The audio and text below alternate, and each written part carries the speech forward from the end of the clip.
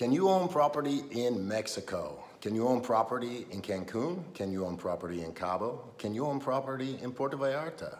Can you own property in Ciudad de Mexico? Can you own property in Guadalajara? I don't know, can you?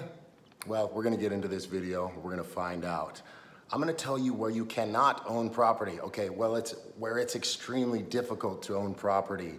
Thailand. I lived in Thailand for 5 years, and check it out. You can only own 49% of the property. You can only own 49% of a business. And that's not just Thailand, that's all of Southeast Asia. So do you really wanna go and buy a house and own 49% of it? Do you wanna own a business and own 49% of it? Because I'm gonna tell you this, 49% of something is really just about 0% of something. If you don't at least own 50-50 in something, you're kind of shit out of luck when the shit hits the fan. So my advice to you is, in business, make sure you own all of it or a minimum 50% of something. So it's not just Thailand too. There's lots of other countries that make it extremely difficult to own land, or to own property rather, for foreigners. So England, very hard. Switzerland, very hard.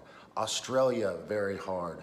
Tons of places around the world make it extremely hard for foreigners, for Americans to buy land.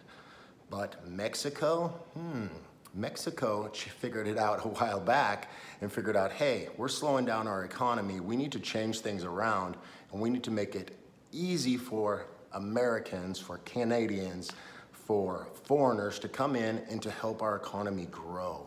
And remember, guys, remember this, I am not a lawyer, I'm not a doctor, I'm just a handsome young man living here in Mexico, living my best life.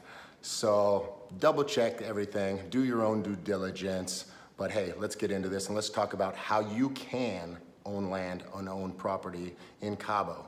Now, before I get into that, guys, if you guys could please hit the like, subscribe, and the little bell button so that way you guys get notified when I make more of these videos. So buying property in Mexico, there's gonna be 3 different types of property. There's going to be your restricted land, your unrestricted land, and your Enihido land. So you're probably wondering, like, what is restricted land? Well, let's go ahead and let's read that.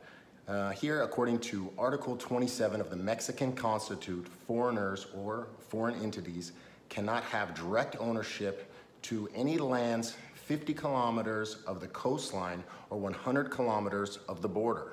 So unlike Thailand, where they didn't want that, they decided to switch it and make it actually extremely easy for you to come in and for you to buy property. So most of the property that foreigners want, that Americans want, that Canadians want is within this restricted land. We want the beachfront property. We want the beautiful resort lifestyle, things like that. So you're like, oh, it's restricted, I can't get it. No, actually, they did a very nice job, made it extremely easy. They made it extremely easy, and what they did was they created a trust. And actually, it's not even a trust, it's a simple piece of paper that allows the bank to keep it in your name. It's called a fideicomiso. And this is simply a trust where the bank holds it into your name. Now, you have to pay on this a very little bit of money, it depends. It can range from $500 to $1,000 a year. The second way that you can buy property in Mexico is setting up a Mexican corporation, a Mexican LLC. It would be similar to this back in the States.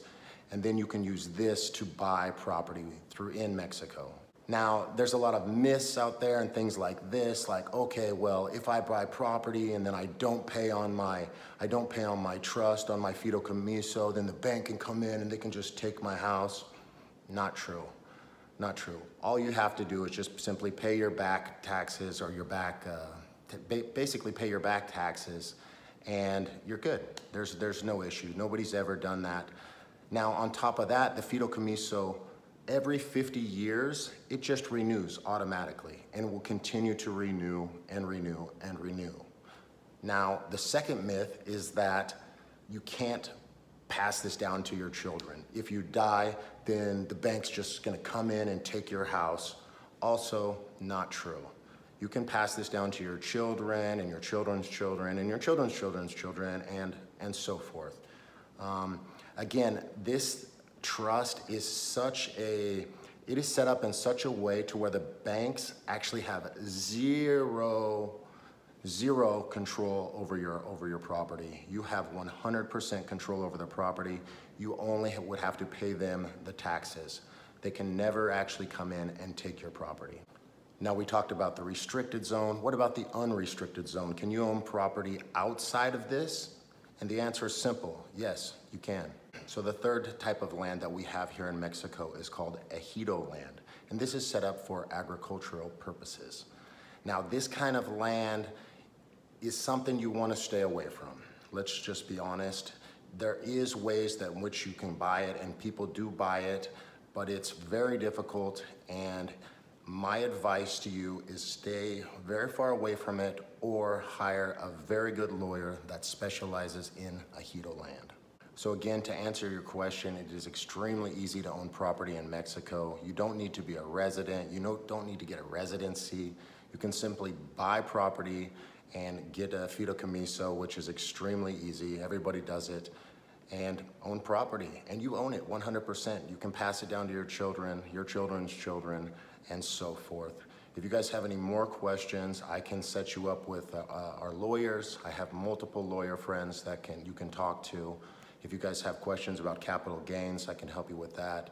Any questions that you have as far as regarding real estate, immigration, license, residency, anything, send me a message and I can help you guys. Instagram, BKCabo, YouTube, BKCabo, email brandon@cabocribs.com. Guys, I hope you guys had a wonderful day. If you guys could, please hit the like and subscribe. Please write a little comment in there. Don't care what it says, just write something. And I'm gonna see you guys on the next video. I'm thinking capital gains. Let's talk about that. Bye, guys.